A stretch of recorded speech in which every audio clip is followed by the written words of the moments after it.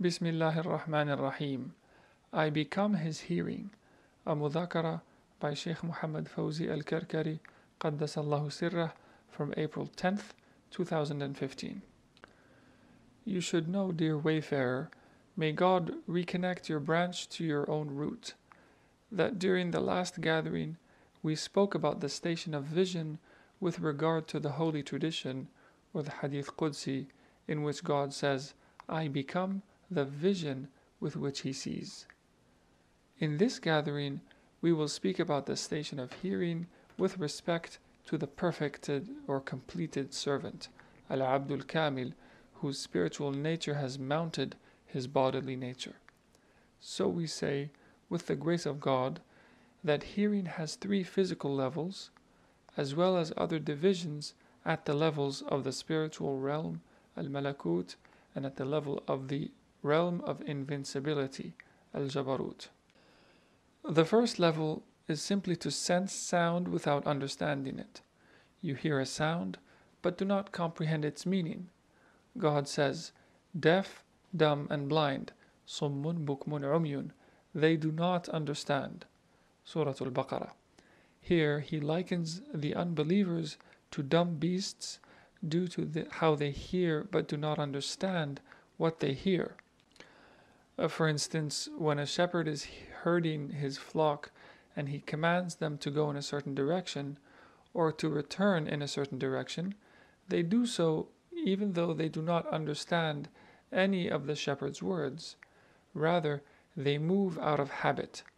This level of hearing is common to both the unbeliever on the one hand and the beast on the other. The second level of auditory sense perception is to hear something and understand it. God says, do you hope then that they will believe you, seeing that a party of them would hear the word of God and then distort it after they had understood it knowingly? Surah al-Baqarah. Such people hear the rulings and understand them, but then change them. This verse was revealed with respect to the 70 men who were with Sayyiduna Musa, with Moses alayhi salam, and how they changed and corrupted the commandments of God that were issued to them. The third level of auditory sense perception is to hear with understanding and to emulate. God says, only they are believers whose hearts quake with fear when God is mentioned, and when his verses are recited unto them, they increase them in faith and they trust in their Lord. Surah Al-Anfal. Here the believer hears the word of God, and his or her heart is fearful, and it increases in faith. When such believers invoke God, they are necessarily fearful. Thus, they listen with presence of heart and ponder what they hear, and as a result of that presence and that pondering and that fear, they trust in God because the real or God has settled in their hearts, such that their hearts have become the throne of the name of God, Allah. This is why trust, which comes at the end of this verse, tawakkul, is the highest station of wayfaring, because it arises from the reality of divine unity. The noble Quran furthermore distinguishes between hearing, sama', listening, istima', inclining, isra', and listening attentively, insat. It speaks of inadvertently hearing something without any intention on one's part, such as when you are in the market or in a gathering and you hear false or idle chatter. Now you have a choice. Do you sit or do you turn away? God says, and when they hear idle chatter, they turn away therefrom and say, unto us are our deeds, and unto you your deeds. Peace be upon you, we do not seek out the ignorant. Surah Al-Qasas. As for listening, istima', it is an intentional act because of one's immersion in hearing and discerning the meaning. God says, remember when a group of jinn inclined to thee, listening to the Quran. Surah Al-Ahqaf.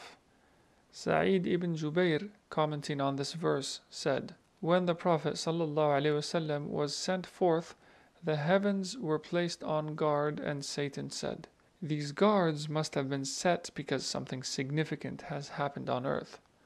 So he, Satan, sent forth his troops through the earth, and they found the Prophet ﷺ standing in prayer at dawn with his companions by a palm tree reciting the Quran.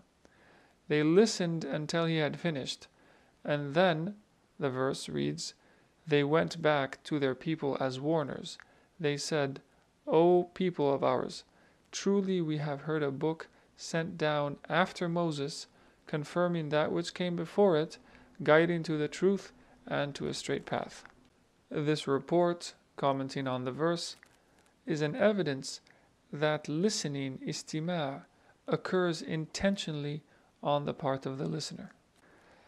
As for inclining, isgha', inclining towards the speaker, that is, this is a level where concentration of hearing is combined with the reaction of the heart and with emotions. God says, if you both repent unto God, for your hearts did certainly incline. Surah Al-Tahrim. Here, inclining is followed by none other than the application of what was said. If you listen indifferently without being moved to act, this means that your heart is veiled from what you hear. For if the light of the speech entered your heart, your body would be stirred in service of it. So that's inclining. As for listening attentively, insat, this is the highest level of hearing, the level that attracts divine mercy.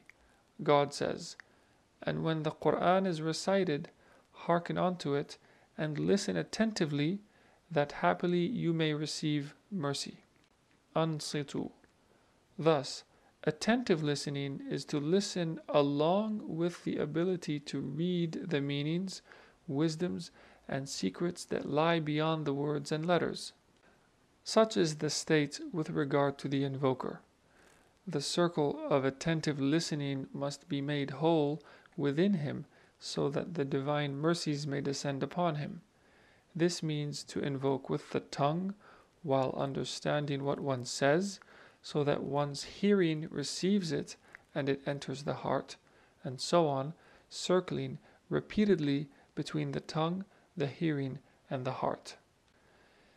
In more than one verse of his holy book, God mentions the faculty of hearing before the faculty of seeing, because it is the faculty that never stops working and never sleeps, in contrast to vision.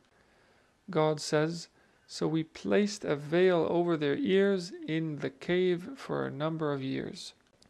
ضَرَبْنَا عَلَى آذَانِهِمْ. The meaning of this veiling is that God nullified their hearing and prevented them from hearing what was around them, so that they fell asleep for that long time that God had willed for them. This implies that the faculty of hearing usually does not sleep, which speaks to its greatness. Thus, God has instituted many norms for the circle of hearing. For instance, if sound rises above the capacity of the ear, the human being loses the faculty of hearing, and this affects the entirety of his body. God says, it was but a single cry, sayhatan wahida, then behold, they were extinguished. Surah Yasin. Thus, the hearing faculty is like an organ that fulfills its function in the here below. The fetus in the womb of the mother begins to hear the beats of its mother's heart in the 5th month, and when it is born, its hearing faculty is fully mature. This is why the Sunnah recommends giving the call to prayer, the adhan, as well as the iqamah, in the ears of the newborn. As for the faculty of sight, it is only completed when the baby reaches 7 months. As it were, the faculty of sight is only complete When the disciple completes the 7 readings of the levels of the divine name, when a human being is drugged or lacks oxygen, he loses the faculty of sight before losing the faculty of hearing. So just as sight delays in its development for the newborn, the novice spiritual traveler needs time to develop his or her inner vision to read the 7 readings of the divine name, Allah. All of these virtues that we've mentioned bring the circle of hearing to completion, such that it comprises 360 complete degrees, meaning that the human being can hear from all directions, in contrast to seeing, which he only takes from 145 or 180 degrees in the physical realm. However, in the spiritual realm, the circle of vision, like the circle of hearing, is also complete.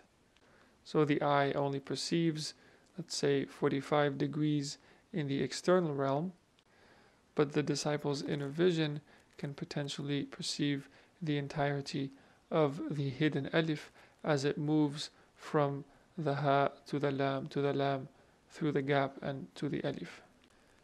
So outward vision, which comes from the external realm in the form of light that is deciphered by the brain and grants you the ability to see 145 degrees from each angle, in contrast, or to perceive 45 degrees from each angle, in contrast to inner vision, where light comes from within the ha, wherein is the hidden alif, and it settles in your heart.